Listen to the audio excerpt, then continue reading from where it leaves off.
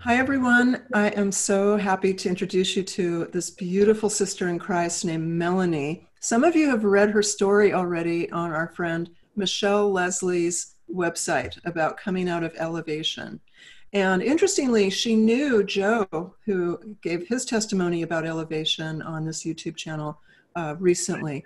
So Melanie, you're going to meet her. She was at Elevation for 6 years. She was on staff as the lead photographer in charge of taking photos of the audience, showing them to Steven Furtick before he would go on stage. And she was very involved. And she's going to talk to us about, we're not here to attack anybody. That's not fruitful at all. We're here to pray for those who are deceived, including we believe Steven Furtick is deceived, and we're not attacking him as a person. We're about the theology. And if there's false teachings, it must be exposed according to what the Bible tells us to do. So, Melanie, thank you so much for being with me today.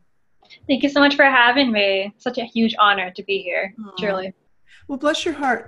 It's really great that you reached out to me on Instagram, and that's how we met, because I read your story a long time ago, and I just thought I really want to meet her. So I'm glad that we get to hang out now as sisters in Christ, and it really looks like you are focused on solid teachers. I saw that you mentioned Costi Hinn, who's one of my favorite teachers, and he, of course, like us, came out of deception with his uncle Benny Hinn, of all people. So yeah.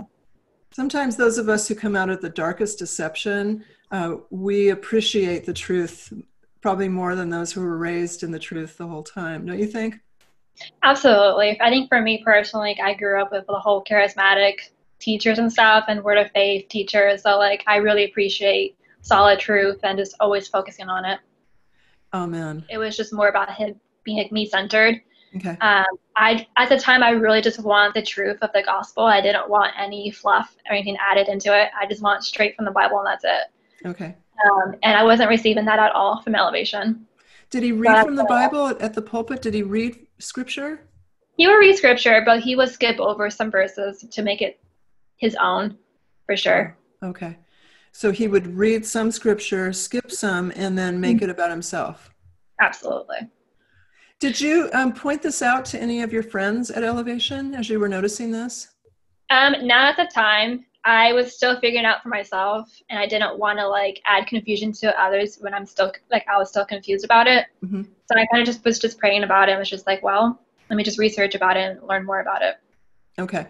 And then what happened when you decided to leave Elevation?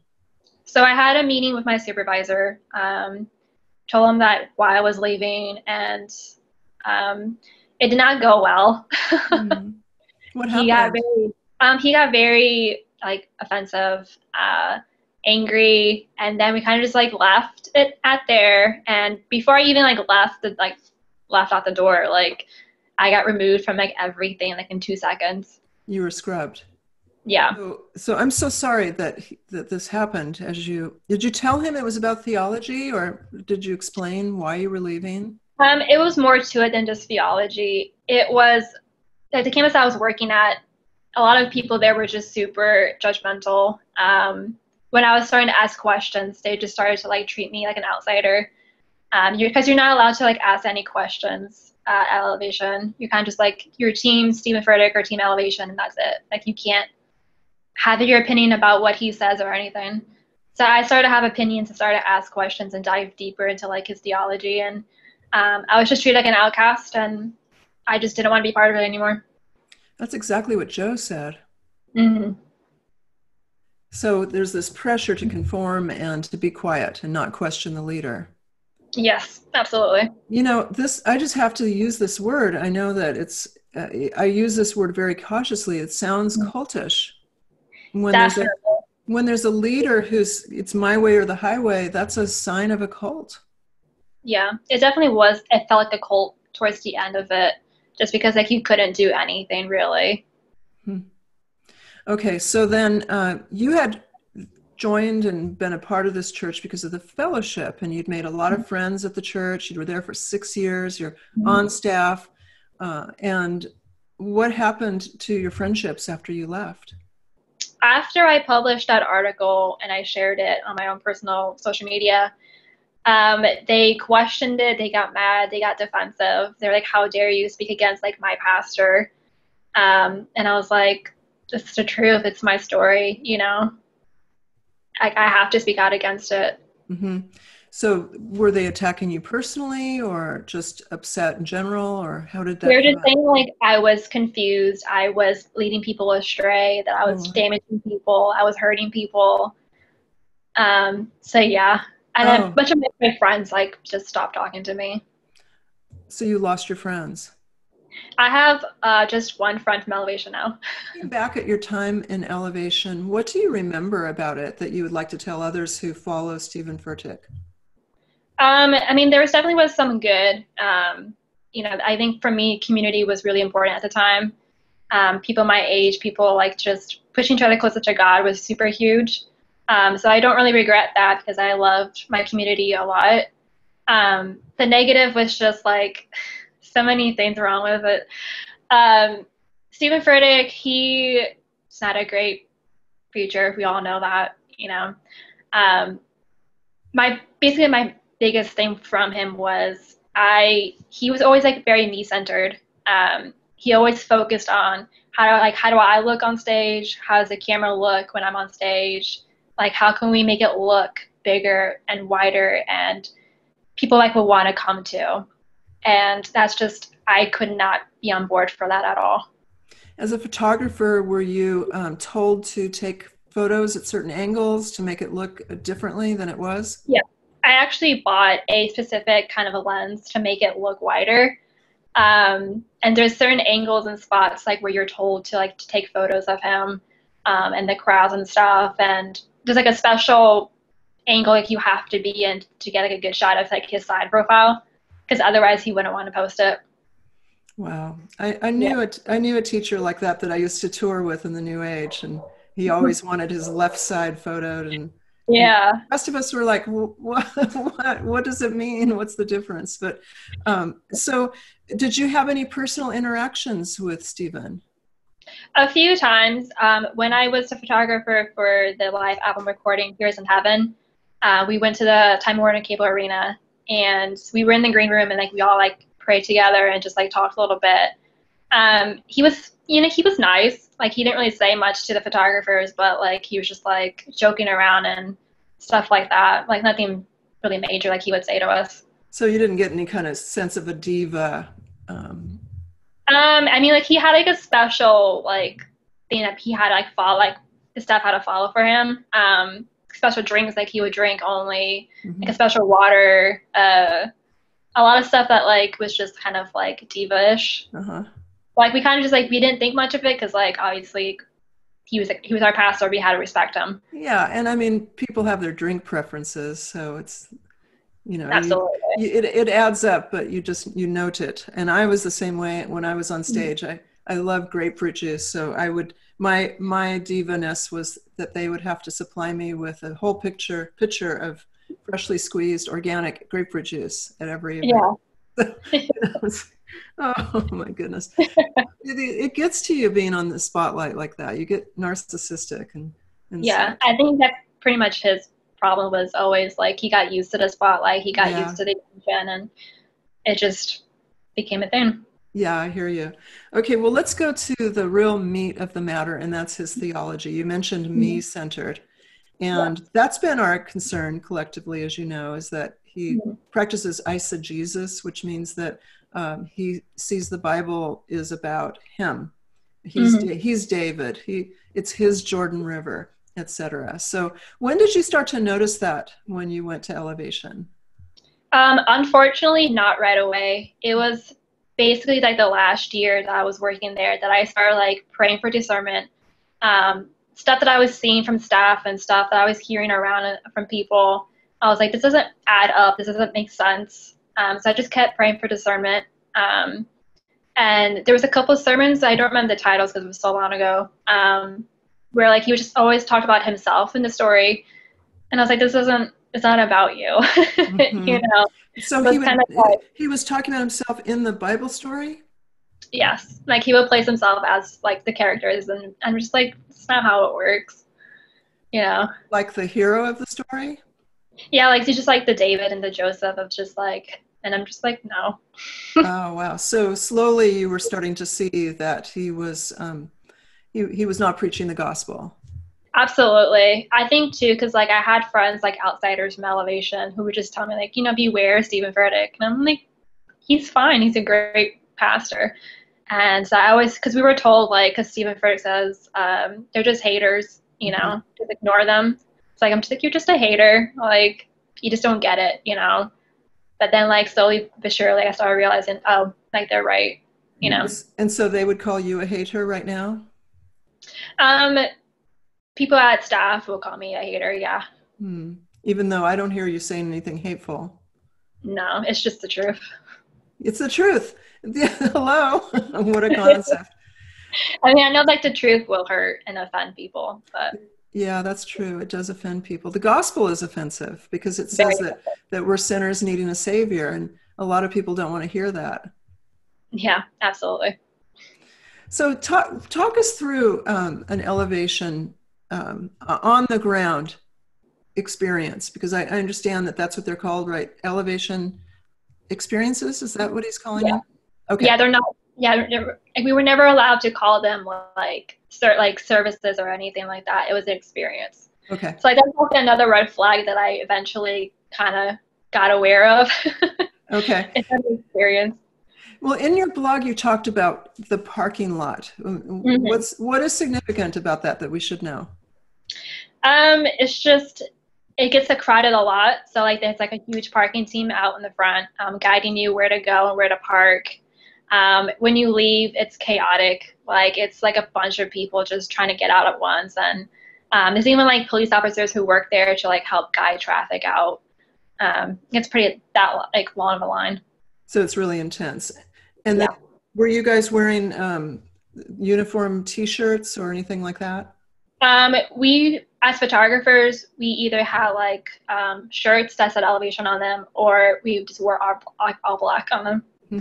Oh, so you could disappear into the scene like a wedding Yeah. photographer. Okay, that Yeah. makes sense. And then Mm-hmm. and so then once you're in the parking lot and you go through the doors, what happens next? You wait in line again. Either you wait in line outside or you wait in line inside, depending on the weather. Why are you Uh, waiting in line to go to church? I couldn't tell you. Is it because they're ushering people in, or what's going on? It's just they're trying to make sure like it's like an order, because it gets so crowded, especially like in the main campus where he preaches. There's a huge line for it. They want to make sure like you don't sit in the wrong spot. There's a spot in the front where like it's only reserved for staff, where they take off their name badges and then like they pretend like they're part of the audience to get like the crowd going when they stand up and clap. Is that Joe was talking about that, the applause crowd in the front? Yeah. So they will sit in the front and get like the crowd going. Okay. All right. Yeah. So they would cheer everyone on. Okay. Mm-hmm. And then were there seating arrangements according to any other standards that people would be ushered to? It depending of like if they were disabled or anything, like they would get like the floor seats. Mm-hmm. But other than that, like we were just forced to sit all the way to the end. Like you couldn't pick your seat. Like if you wanted to be in the middle, like you couldn't. Okay. You just had to like go all the way down to like the next person. This reminds me of Disneyland parking and Disneyland seating. Yeah. You're just told what to do. Yeah. Okay, and then they have a band, I understand, because their music is very popular. And a lot of people have told me that, because I don't know that I've listened to Elevation music, but a lot of people have told me that it's like Hillsong or Bethel, and that it has false theology in it, and it's used as a marketing tool. Yeah. I would say so. Like a lot of their songs in there that they sing is pretty false teaching. Of course, like when I first listened to it, I didn't understand it, what people were saying about it. It wasn't until like I started researching about it and I was like, oh yeah, like it's pretty bad. Okay, so false teaching in the song. And did you get a sense that it's used for marketing to draw people into the church? I don't know about that. I think Steven, because pretty much on board for every song that they write. He's in every songwriting session that they're in. Oh, that's interesting. So Steven Furtick helps to write the Elevation songs. Yes. Interesting. Okay. Yeah. So I wouldn't say like that. I think he's pretty passionate about what he's singing. Mm-hmm. Yeah, I wouldn't say it's about marketing, to be honest. Okay. So he sees it as teaching through music? He sees it as like declaring like words over yourself. Oh, let's hear about declaring words. Now that's very charismatic. Yes. Okay, so he does decreeing and declaring? A lot of that, yes. I think because also he's good friends of T.D. Jakes. So he gets a lot of influence from him as well, teaching himself. So I could definitely see as him kind of like being like a word of faith pastor a little bit. I was like, all right, Lord, like help me, show me like where this is wrong, you know? And sure enough, my mom was in the car driving, and she heard Costi Hinn on the radio, and she came home and was like, guess what? And I'm like, what? And she said Costi Hinn. And so I Googled him, and ever since then, I just been on the path for truth. Wow. Yeah. Well, praise the Lord for answering your prayer to know. You read his book, God, Greed, and the Prosperity Gospel? Yes, I actually messaged him on Twitter, like right after she told me. And then he responded with his email address, and I emailed him, and he was like, yeah, like I'll send you the books. Like I'm here to help, you know, for sure. And so I read them in like 2 seconds. I'm like, this is so interesting. Yeah, isn't it? It's a great book. And he's just such a godly brother in Christ. He's been so amazing to me during a recent situation that was going on with me being attacked along with John MacArthur and Chris Rowe and Justin Peters. And I went to Costi, and he's like, don't even worry about these guys. He's like, don't even think about him. He's been so, it's just like, he's so clear in his teaching and his faith. Yeah, absolutely. I was super thankful for him. I think without him, like I wouldn't even know where to go to research stuff. Yeah. Is there anything else that people need to know about elevation to help them to not be deceived? I think my biggest thing just to tell people is just to pray for discernment. I know you love Pastor Steven. I know you love the music, but it's leading you to deception and leading you astray. So I pray that they just pray for discernment and pray for research. Have friends who are outsiders who warn them about it, and just like listen to them. Yeah, that's all I got, because that's what I did. I just listened to what people were saying to me, took it and ran with it, and I'm so thankful for them now. That's very, very courageous of you, because it's easy to get that myopic tunnel vision, and you don't want to hear anybody who's contradicting your worldview. So that's great that you were open to listening, and of course we need to compare everything to Scripture so that we won't be deceived, and that's just essential. So absolutely. Melanie, I really appreciate your time today. You're just so sweet and beautiful inside and out, and I'm really glad I know you as a sister in Christ. And can people get a hold of you? So I have a blog called theheartspursuit.com. I have a contact page on there. People can email me and stuff, and I'll email them back. Social media, my Twitter is bmelaniea, and my Instagram is amelaниeb. Okay, and we'll have the links to all this below this video. That's really nice of you to be available to people, because I know you might get a mixture of types of letters like I do. Oh, I definitely do. but yeah. Jesus promised that, so absolutely lean on his promises. Okay, well, thank you again, Melanie. This has just been great to get to know you more and to hear your testimony. Thank you so much for having me. Absolutely.